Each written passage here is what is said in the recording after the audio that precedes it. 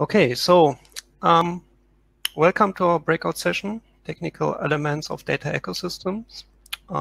Before we start, I just want to mention that this is currently a webinar software, so you can chat with us and ask questions via the chat, so we can answer these questions in our Q&A session. But it's not possible that you activate your microphone or webcam or something like that. So we are sticking to the chat there.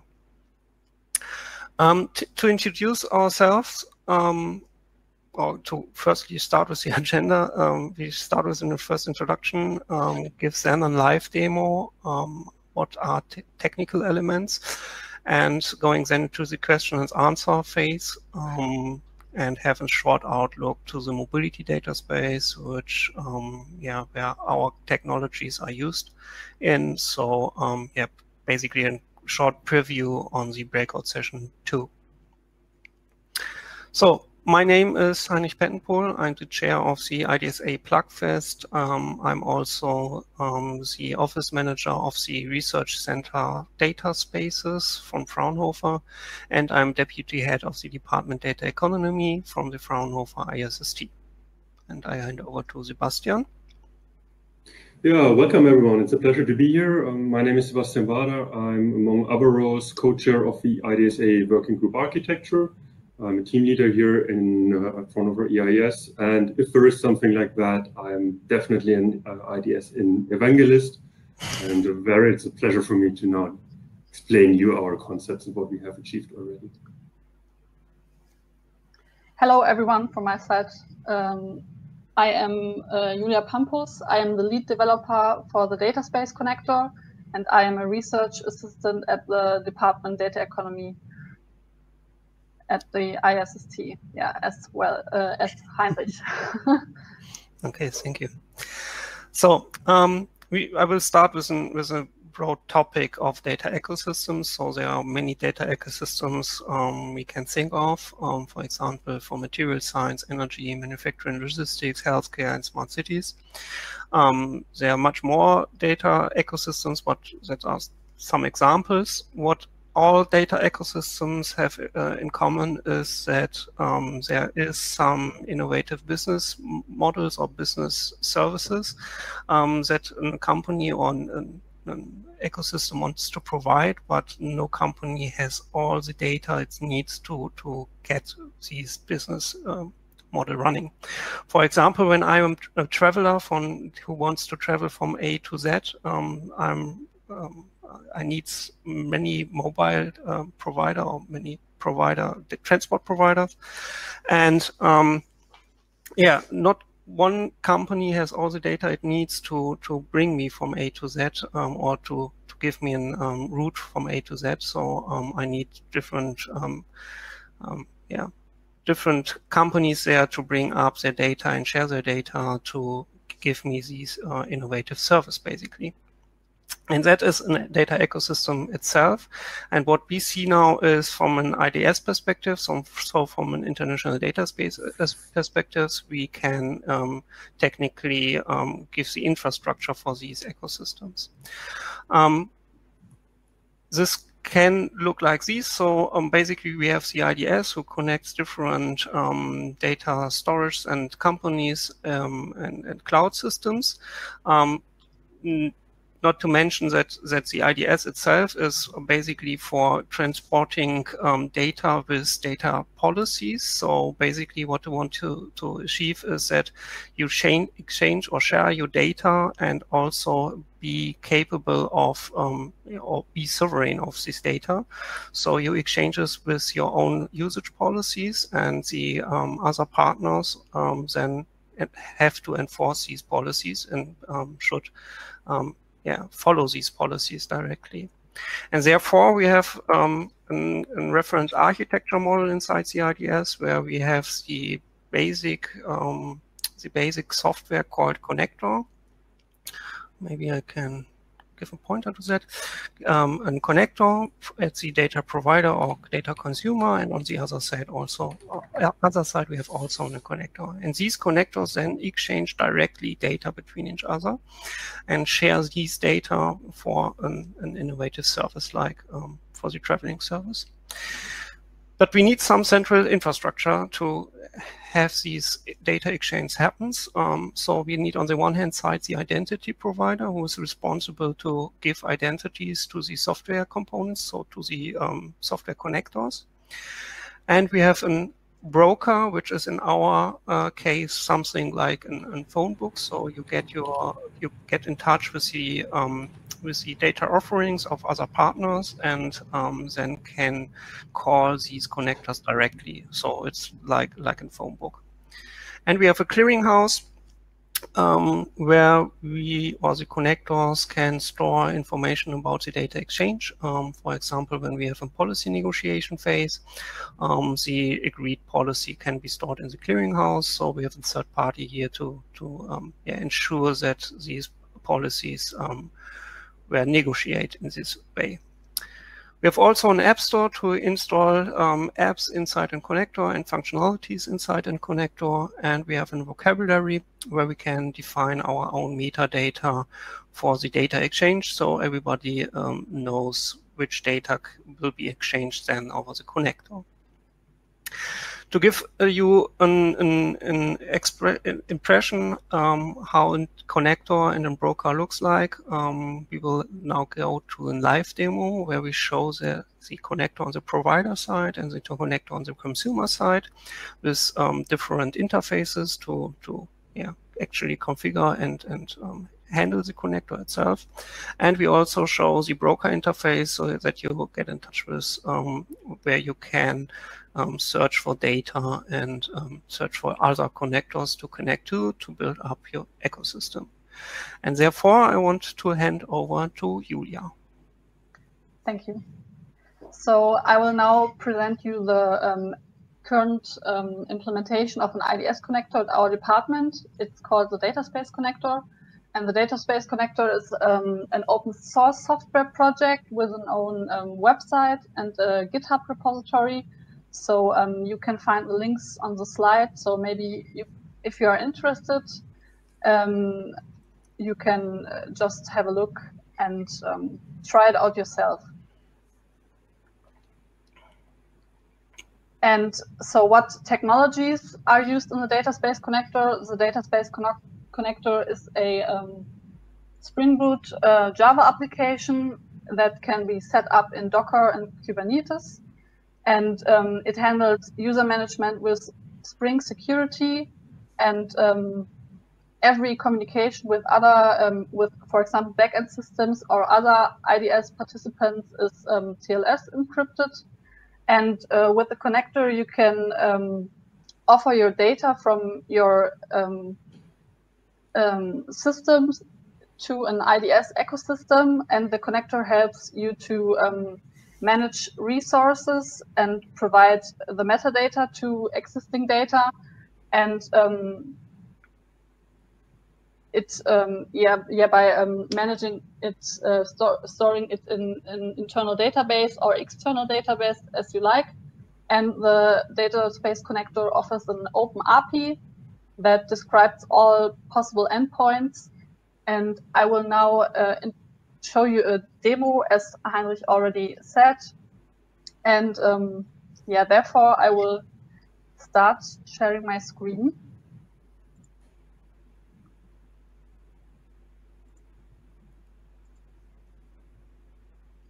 Okay, so the setup is I've started two connectors. So one connector you can, from one connector you can now see the graphical user interface. And I will show you how to set up a resource, register at an IDS metadata broker, and how to request those resources from another connector. And therefore I will just start with this graphical user interface. So we have somehow an overview what resources are offered in this connector and what type of resources it is. And I will now first, so just for an introduction, the metadata broker from the Fraunhofer IAIS is now running in our central lab, so I can reach it from with the running connector. And here you can see that there are already some connectors, and we can have a look, for example, what resources a connector offers. And I will now show you the registration at this broker. So at first, we are adding a broker with the URL the connector has to reach.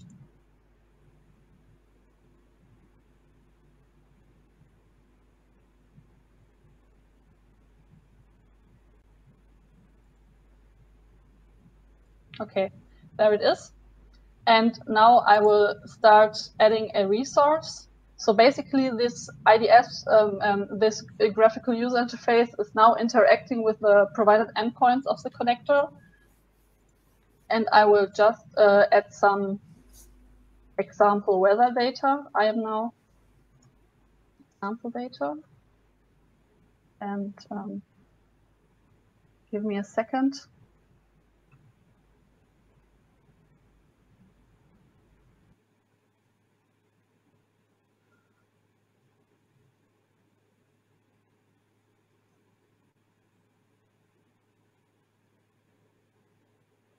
We can add some information about the resource, for example, a title, a description, who's the publisher. We can give it some keywords, a license. We can say what version the data is and what language we are providing.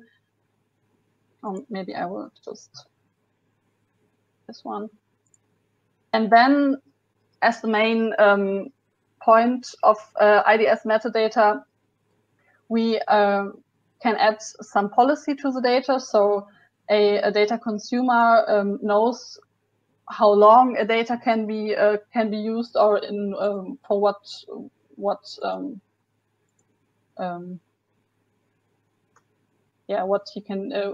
he is allowed to do with the data.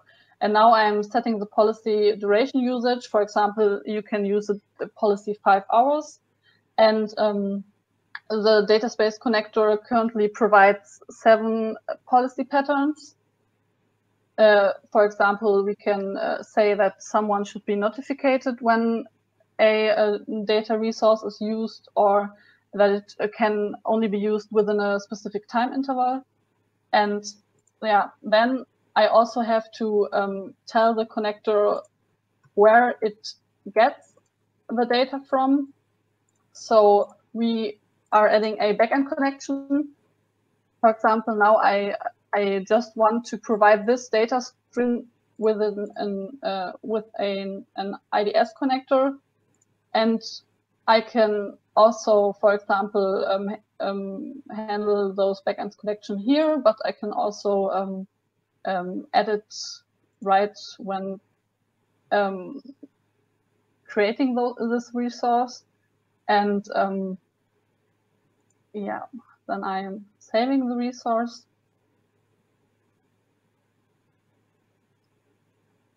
And now we can see that this resource can be deleted or edited. The dashboard is also showing that it knows some resource. And in this broker, we can now see that here the Dataspace Connector, the 3 above have been there before. So the Dataspace Connector is now registered at the broker, and it provides our resource that I've just added. And now, as Heinrich already explained, the metadata broker can be created from all connectors that are connected to it. And for example, you can go here and search for some keywords. For example, you want to have this resource, or for a security profile, and you can see all registered connectors and its resources. And now, for example, as this connector is now running local on my machine, you can also provide some link where you can you can reach this connector. So I can now, as a data consumer, know that the Dataspace Connector provides this resource, and I want to retrieve it. So I can just build up a connection to this link and start the IDS communication. And now, for showing you also the technical side of a connector, we will use the Swagger UI of the data consumer to request those data. And yeah, so basically the graphical user interface also interacts with all these endpoints, but they are now presented in this Swagger UI, as I said. And we can now, this connector also provides some endpoints to request another connector. And so I have to say at what endpoint I want to request the data of the connector. And yeah, I get a response that consists of an IDS-specific message that handles all IDS-specific attributes, as, for example, a token and the connector identifier for uniquely identify the connector in the IDS ecosystem. And in the payload, I always get those requested metadata. And for now, I am just requesting the all resources of the provider connector that he provides, and I can just take this resource I have seen in the broker UI, and I can request it. And so we always have to request the metadata and the data, because the metadata describes the actual data string, and for retrieving the contract that was provided to the data resource, we first have to make a description request, and we get this metadata of the resource. And yeah, we can, at this moment, the resource is stored in the consumer connector. And so now, as we have received those metadata, we can just start to request the actual data from the provider connector. And so we just have to take put the same string, and we can search for a specific artifact that we want to request. For example, this artifact tells us that the data string is a JSON string. I don't want to get in too much detail here. You have to provide some parameters. And the contract, so everything I am doing now by hand can be, of course, be provided automatically by some service that requests those endpoints. And then we start the actual data request. And what the connector does at this moment is to make a technical policy negotiation. So you have to, as a consumer, you have to to provide somehow an exception, an agreement or rejection of the provided policy, so the provider gets can be sure that the consumer read the policy and that it accepts the policy and that the consumer enforces the policy.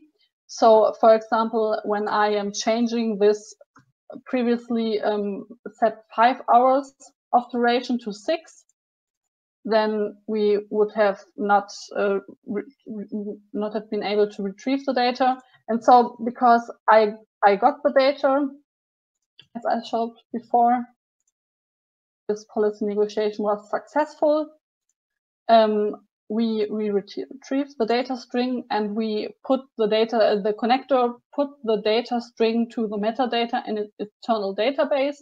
And now a external service, for example, that put the dataspace connector in front of it can go and retrieve the data from its internal database.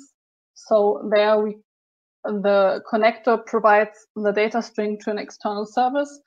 And at this point, and also at this artifact request on the provider side, the connector always checks, makes some kind of usage control or access control. So, for example, if the saved policy said that the data can just be used in a specific time interval, and the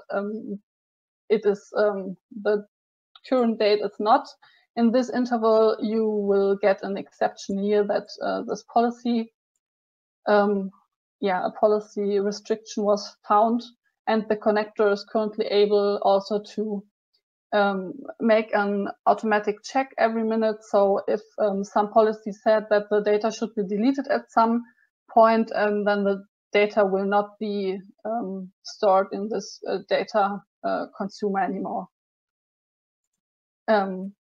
So I think I have showed everything, so I will hand over to Heinrich again. Okay, thank you. Maybe we can switch to our cameras. So we're going now to the, or maybe next slide. We're going now to our question and answer session. So maybe we can answer some chat questions here. And therefore, I go through the camera modus.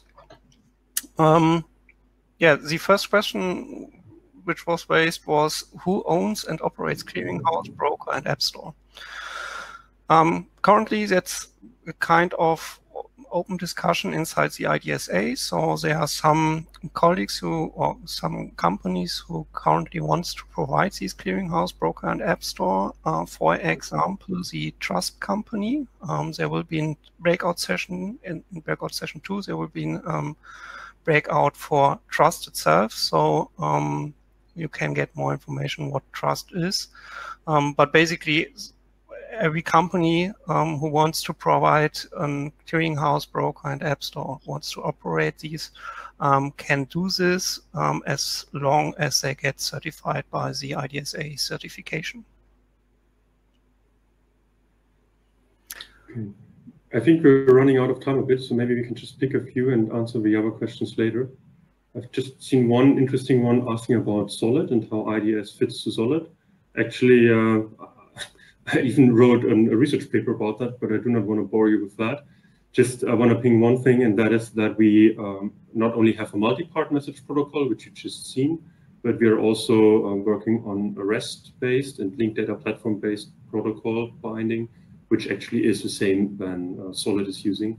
So I think the technology stack and the basic ideas from Solid are actually very close and very easy to implement with IDSA technology. And actually we have a few connectors which directly map these things together. So yeah, I think that's really the answer to that. So Heinrich, I think we rather skip the introduction of the mobility data space architecture.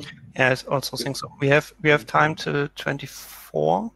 So 12:24 is the end of the session, so we have some time left basically. But we can skip the mobility thing and get more about the questions. So maybe one thing, just a follow-up. Yes, definitely. I will send a link to that and also a link to the IDSA protocol specification so that you can dig into that. No problem. Then there's a question, can you explain again what prevents a data consumer from copying data and using it inside of agreed policies? So basically, there is not directly a technical solution for that. So we are thinking about how we can encrypt data and not allowing the decryption until you enforce the policy. But basically what we currently have is the certification part. So basically the certification have to be done over the IDS connector and all software which are using the data, and inside the certification we ensure that policies should be enforced or are enforced, and that's for the technical part. And the other part is about the company certification, so also the users and administrators, etc., are in or the processes behind that inside the company are also certified. So there are 2 points about certification. The other point is when you break these policies, then you have, this is basically illegal because you break the certification criteria, and therefore someone can blame you. That's not a direct point, but basically it's the same for contracts itself. So basically when you sign a contract and say, okay, I do not forward these data, that's the same thing.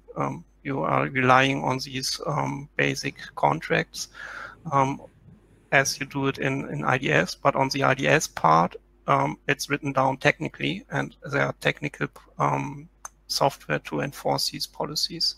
So it's more than what we have currently. So not only contracts, but also usage policies. And that's what IDS is about.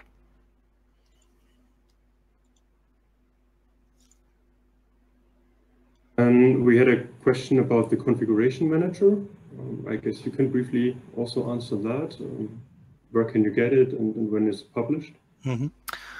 So the configuration, so that's only the half-truth Julia and I tell during the live demo. So basically what we have there was the Dataspace Connector, and above the Dataspace Connector there was a configuration manager with the UI. The configuration manager will be available till the end of the year on GitHub, so also open source under Apache 2.0 license. So currently it's not available, but you can ask me directly or wait until end of the year to get it directly. And the question was also raised for the broker, I think, and the other components like the broker to build up a running working example. That's basically to you, Sebastian.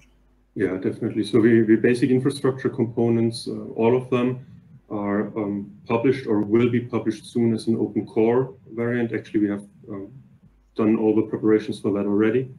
And those things will be linked from the International Dataspace's GitHub repository. So you will find references and the source code there. And that will also be, I would say, your first point where you can check out more information. We had another question in the previous section about how we define the broker, I think, and I would just like to use 1 minute to answer that. On the International Dataspace's website, you'll find publications, and among them you'll find a specification what a broker is. And the broker in that terms, actually, I would rather not say broker, but a metadata broker. So not a message broker in contrast. And we describe there which requirements a metadata broker has to fulfill to be certified as a valid IDSA component. Then I see another add-on to the solid question, pinging to Ruben. Actually, of course, I know him. Everybody in the community knows him, especially in Europe. So yeah, thanks for pointing me to him. But actually, yeah, as I just said, we meet on regularly each year on conferences and so on. So I think the ideas Ruben and his group in Ghent are proposing are also the same, which we implemented in the IDSA REST protocol. So therefore, I think, yes, thanks for that. But as I just said, we're connected already. There was another question, how much of an effort would you estimate to implement these Dataspace Connector? That's a good question. That comes a bit up to your use case. So what do you want to do with the Dataspace Connector? Basically, what the Dataspace Connector currently does is that you can connect an HTTP endpoint to it, and from these HTTP endpoint you can offer data to the IDS, and also the other way around. So you can ask for IDS data and bring it to an HTTP endpoint. When that's fine for you, then it's really trivial to implement that. So need you some days to get in touch with the API of the Dataspace Connector, but it's not really difficult. When you want to incorporate it into a bigger use case where you want to exchange massive data, or not only data via HTTP, but via, I don't know, MQTT or whatever inside your backend system, then it's much more work, because you have to implement such an basically a gateway or an interface to your own systems inside the backend.